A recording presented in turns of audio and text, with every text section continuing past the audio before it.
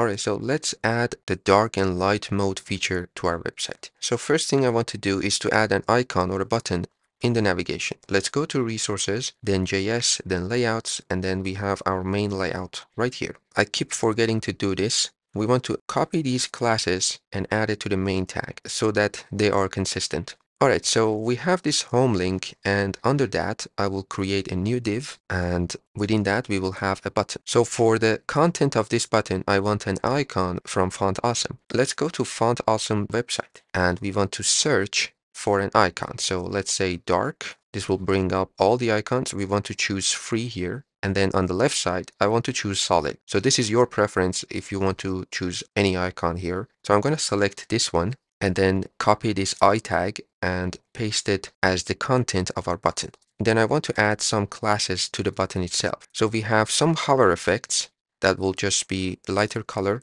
We have a width and height that is set to 6. We are setting display to grid and place item center. So this icon will be centered. We set the rounded to full, so it's circle, and some outline when we hover over it. So let's go back to the website. So you can see it's under the home link, which should fix that. But when you hover over it, it works. So first, let's fix the nav problem. On the nav tag itself, let's say flex, items center, and justify between. So this will push these two elements apart from each other. Now we need two functions. One to set the theme when the page loads, so on the initial load, and one to change the theme when we click on this. And for that, I'm going to create a separate JS file just to keep things clean.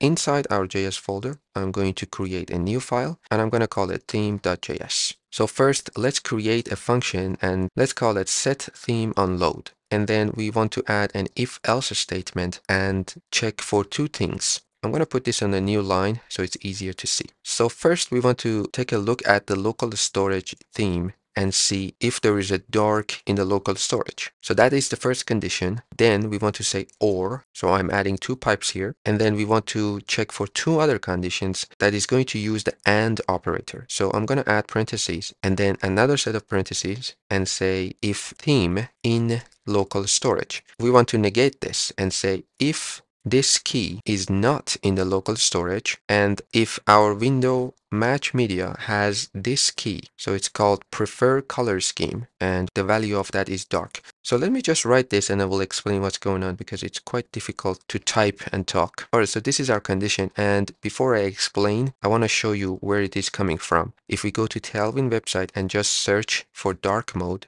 and just scroll down a bit, we have this spaghetti.js, and our function is coming from here. In Tailwind website, they explain how we can implement this. But basically, we are just checking if there is a dark key in the local storage or there is no theme at all in the local storage, and the window match media, basically the system preference of a user is dark, then we want to set the whole website to a dark mode. So we can say document, then grab the document element itself and the class list, and we want to add that dark key. So if this logic returns true, that means the user prefers the dark mode, and that's why we are adding the dark mode. But if that's not true, then we will remove the dark mode. So that is the first one. And then we want another function which is going to be quite similar to this, and it's going to be attached to that button. So I'm going to copy the whole thing, paste it down here. We just want to change the name to switch theme like this, and the logic is going to be the same, but the body of this if-else statement is going to be different.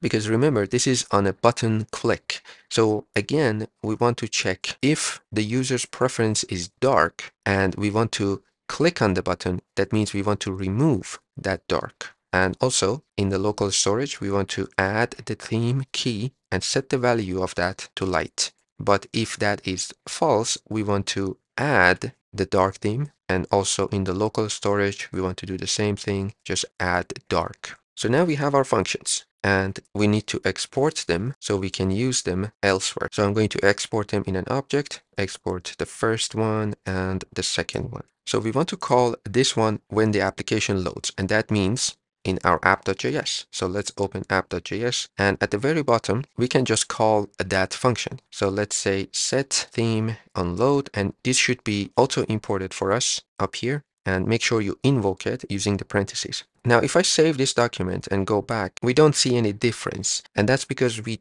didn't apply any classes. But if we go to our app.blade.php, we can add some global classes. For example, I want to have sort of a light color when it is light theme for the background and a global text color. So we will say text slate 900, but when it's dark, using the dark modifier like this, so we can say dark colon, and we can set the background to maybe slate 700, and again, we can say dark colon text white. So if the theme is dark, we set the text to white and the background to a bluish dark, but if it is light, then it's going to be white with black text. So back to our website, you notice it's already applied because my computer or my machine's preference is dark. So we can close this app.blade.php. We can also close our app.js, and then we want to use this switch theme function on this button in our navigation. Let's do this. On the button, I'm just going to press enter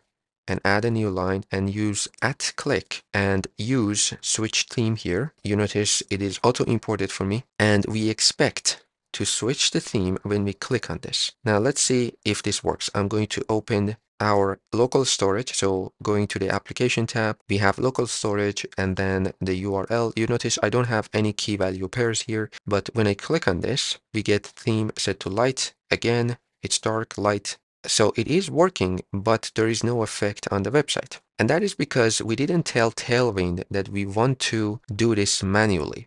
If we go back to Tailwind website once again, and on the right side, we have toggling dark mode manually. If you click on that, you can see right here, they state that if you want to do this manually, you need to set the dark mode to selector in your Tailwind config. So let's do this. Going back to the project, we can open Tailwind config.js, and maybe at the very top, I want to say dark mode, colon, and in quotations, we want to say selector. So let's add the comma. And if we save this, going back to our website, you notice it's light now because we have it in the local storage. And if we click on this button, we are switching back and forth. Now let's set this to light, and I'm going to delete this key value pair from the local storage. And if I reload the page, you notice it's back to dark again because that set theme on load is being called, and that is setting the theme as the initial load. And because there is no key value pair, it goes back to the system preference, which is dark for me. If we set it to light again, so we have something in the local storage and we reload, we stay on the light theme because we have that key in the local storage. So that is basically how you can add dark mode using Tailwind CSS to any website. And from now on, when we create any component or any element, we will add dark mode to it. So we would be able to switch back and forth and see how it looks. So in the next video, we will start with the registration form and we will take it step by step.